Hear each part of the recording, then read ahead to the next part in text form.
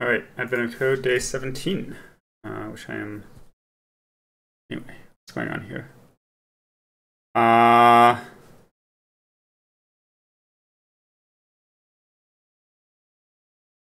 Okay. X moves, Y moves, X goes down, Y goes down.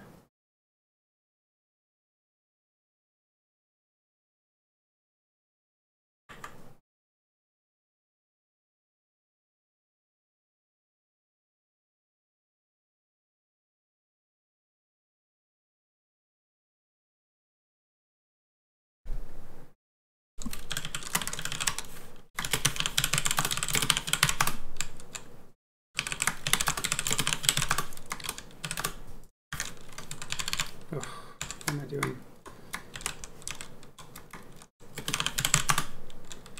Sure.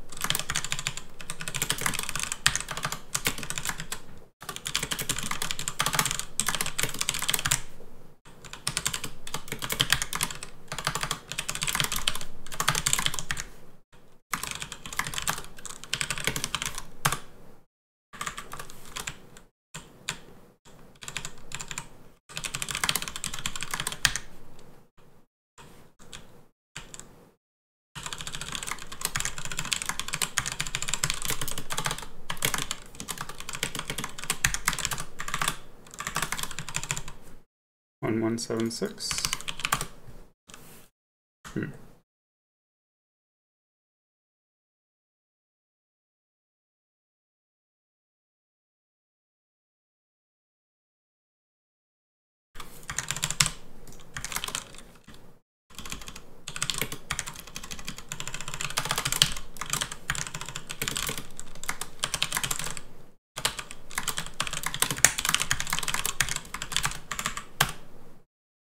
Okay, I correctly get 45.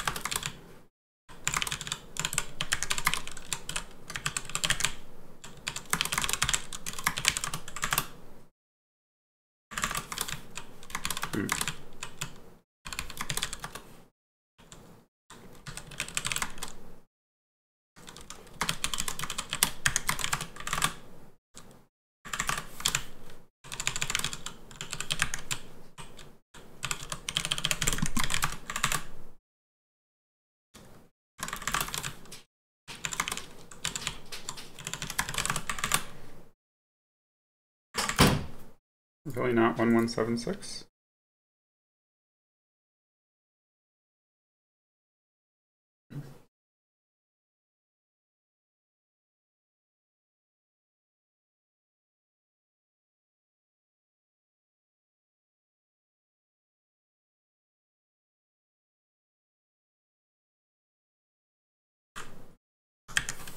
I see.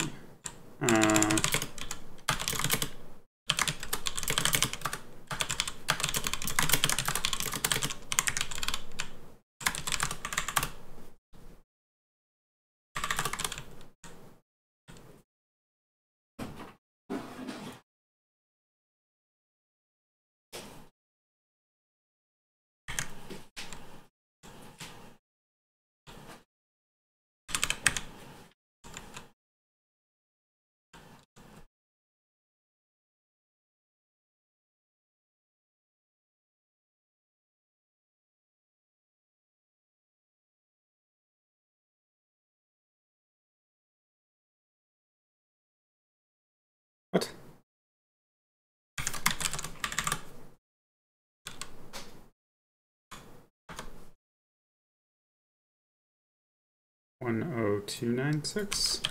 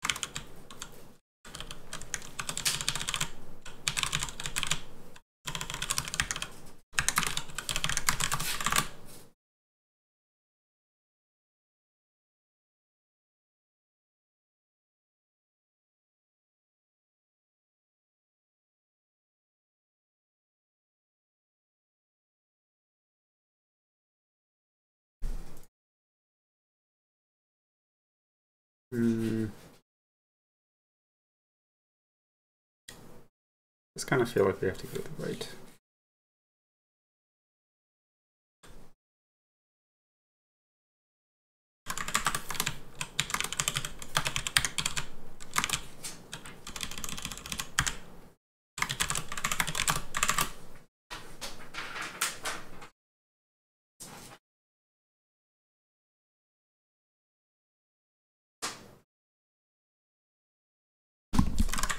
Why?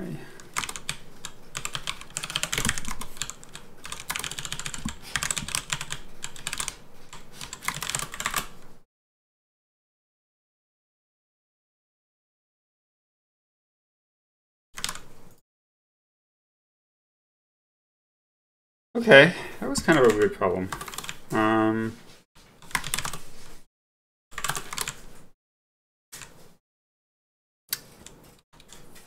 Sure, so what is there to say here? So we're basically just brute forcing it, trying all possible answers. And we just need to follow the instructions for how to simulate. So there's a bunch of like guesses here about what sort of reasonable numbers are. Although I guess we can infer like, sure. So actually like x can only be up to like 150, say. I think that's correct because, you know, if you start out at more than 150, you're already past the target area and you're never going to go backwards. Furthermore, x can't be negative because you have to, like x goes towards 0. So if you start out going left, you're never going to go right, and the target area is to the right. So you know, this is a reasonable bound on x. Similarly, y is always going further down, so you shouldn't start at a negative velocity of more than 144, let's say 150. As far as a positive velocity, that's a little bit harder to bound, so I think it's reasonable to put a large value here. And as far as the time bound, that also seems somewhat unclear. 2371. Yeah, so those are still the right answers. You know, I suppose we could do some math and get like a real bound here. Right, the point is like, you know, y of t is, you know, basically some quadratic function.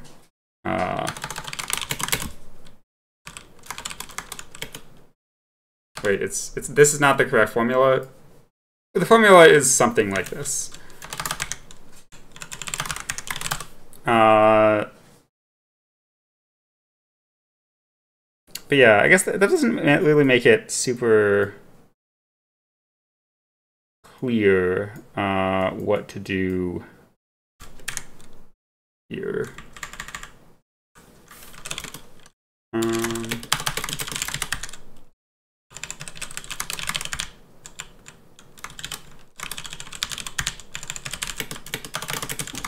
I'm actually curious what the optimal bound is, which we never quite figured out.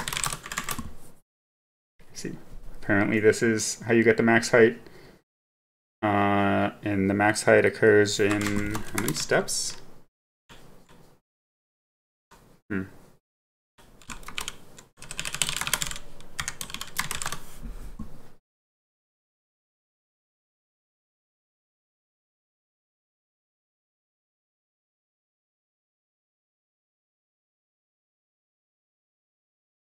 I see. I guess the point is to like stall out x to 0 when you're in this range, and then you have as much time with y as you want. You just need to like make sure that you hit this range of like 50 things. So it is probably like quite a few steps. Sure. Anyway, so once you've decided on these parameters of like the bounds that you're interested in, you can just try everything. It's not that slow. I'm actually a little bit surprised that it runs as fast as it does. But, you know, like 150 times like 1,000 times like 1,000 is a perfectly reasonable number. Although I was careful to run it in PyPy. I think if I ran it in Python, it would be a bit slower. Right, so that's less than a second. And if we just run it in Python, which is what I have it set up to do by default, I think it will take quite a bit longer. Although not terribly slow. So yeah, just try all the velocities. I guess it's important to remember that, you know, the y velocity can be negative, which if you read the example, there's lots of example, you know, it happens a lot. X has to be positive, and we probably don't need to simulate that many time steps, but it's harder to get bounds on y and the number of time steps, so better to give large values, I guess.